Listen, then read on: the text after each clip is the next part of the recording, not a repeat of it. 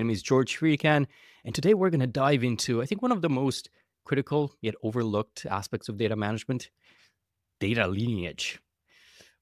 Obviously, we live in an age where data is everything, and understanding that flow of data from its origin to its final destination is essential. It's essential for operational efficiency, for regulatory compliance, anything that you want to do as a result of using that data, AI included. So I'm very thrilled to have Caitlin Trong, who is the co-founder and CEO of Zengens. Welcome, Caitlin. Hi, George. Thank you. Thanks for having me. My pleasure. Caitlin, you have over 20 years of experience in financial services, in telecommunications, and energy.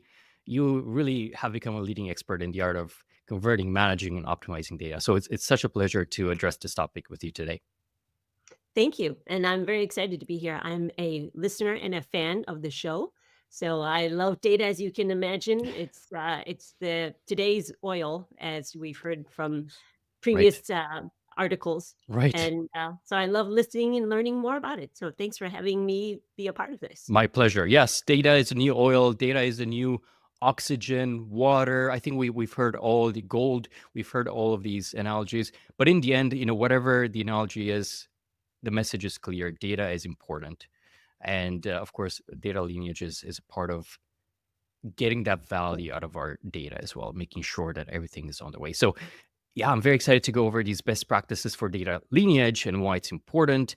But first, let's start with the basics. Can you please walk us through and explain what data lineage is and why is it important for organizations? Yes.